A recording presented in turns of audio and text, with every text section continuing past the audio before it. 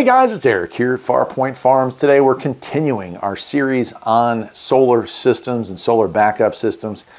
This is going to be, I think, part 7. It is all about those all-in-one portable solar generators that you see all over the place. I have promoted and reviewed a lot of those on my channel, and for good reason. They're a great option for what they are. As long as you understand what they are, what their limitations are, they can be great.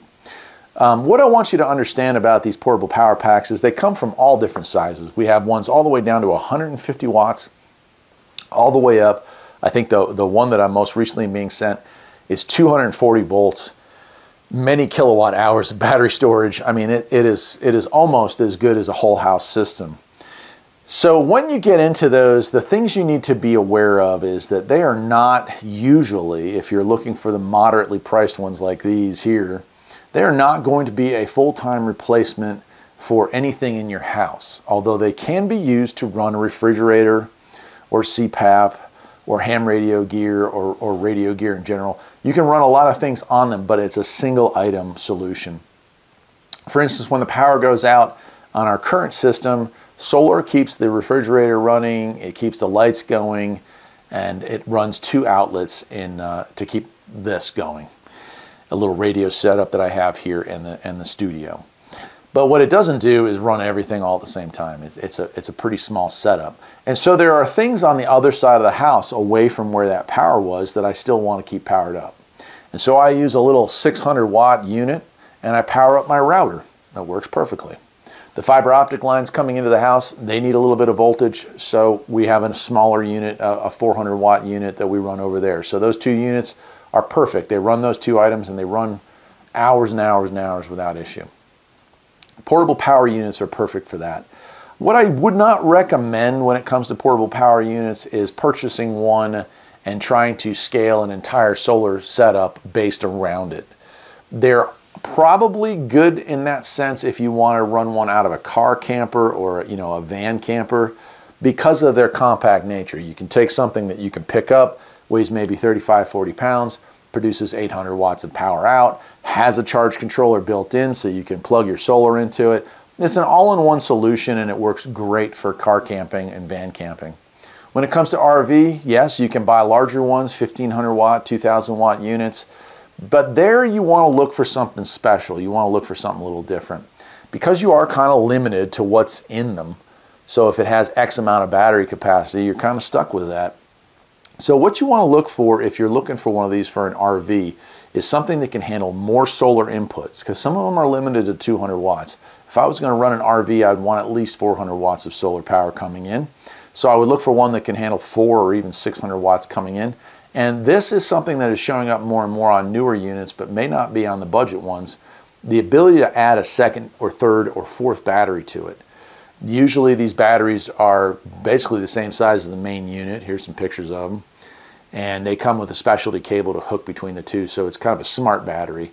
With that, you could scale up a system. So if you bought something, realized you needed more reserve capacity for overnights, running a fan all night or running a refrigerator all night or whatnot, you could always add a second battery, where some of the lower end units, they don't offer you that. So if you were constantly finding yourself running out of battery juice at 3 o'clock in the morning, well, that means your entire investment was just a poor choice, and that's not a great place to be.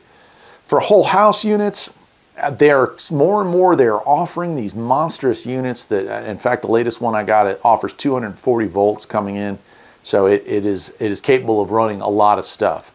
But much like I said about the inverter charger combinations, the issue we run into when we buy something many thousands of dollars, these larger units cost, is that you're talking about having a system that now has the batteries integrated, the charger integrated, and the inverter integrated. And if any one of those 3 things has an issue, the entire unit is no longer functional and no longer worth anything.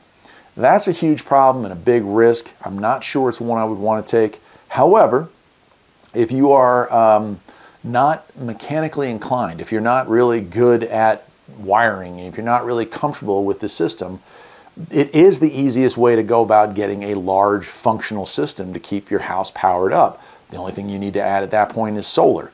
And if you're talking about a system that is, 3,600 watts and has a 220 line or 240 line coming to it, well, then you definitely can probably plug in 6 to 1,600 watts of solar panels and keep it fairly well charged during the day. So it does have advantages in that sense. So overall, I love them for what they are. They are an emergency source of backup power. You buy a box like that for $400 or $500 in the 800 watt range, and then you add 200 watts of solar, and you have an endless supply of power to keep a refrigerator running in the event of a power down event, or a router, or whatever it is you need. That's the limitation of it. To get a whole house system, you're still talking about wiring in a massive array of 4, 5, 6 panels, 200 watt panels. You're looking at a lot of power coming in. And so if you're going to go that route, it's probably better to go ahead and buy each system component separately. It's because the batteries for these things, even the ones that do have expandable batteries, you're going to pay a premium for that battery as opposed to purchasing a regular lithium battery from a company on Amazon or eBay or whatnot.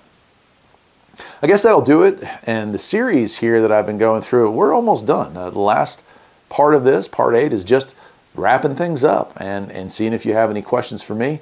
I've enjoyed this. I hope you have learned something about this. It took me 4 years of screw-ups to figure all this stuff out, and I hope that I'm able to explain this in a way that for the novices out there, you're able to kind of get a handle on it.